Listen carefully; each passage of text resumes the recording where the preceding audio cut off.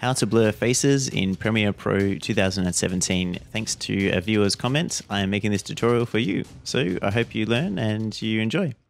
So it's very, very easy to blur faces in Premiere Pro. What you're going to do is type in fast blur in your effects and then drag that across onto your clip.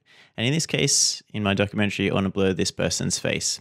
So I'm going to grab this circular eclipse mask, and it creates this circle here, and we can drag it around, and we're going to hold shift and we're going to change the size to be roughly the size of his head.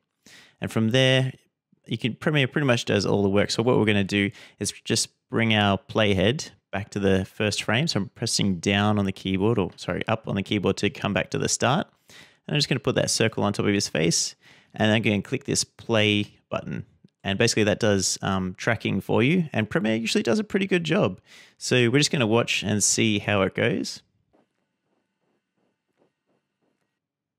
Okay, let's bring it back and have a look.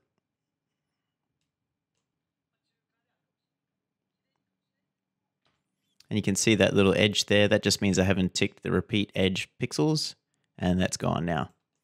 So that is how awesome Premiere is at automating stuff. You see there that this jumps up a little bit and we can see a little bit of his beard. So there's, we can either stretch out the mask just for this bit by dragging our points out a little bit, and then just for that keyframe, it'll expand and that'll fix that point there.